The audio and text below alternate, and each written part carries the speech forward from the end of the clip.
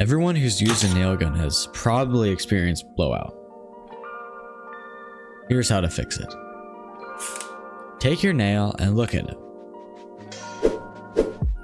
They're shaped like 2x4s and bend in one direction much easier than the other. Use this knowledge and nail perpendicular or 90 degrees to the board's edge. Blowout occurs because the nail follows the natural grain of the wood. This usually isn't a problem for plywood, however, it still can and will happen occasionally. Like this. In conclusion, nail 90 degrees to the board and you should be good.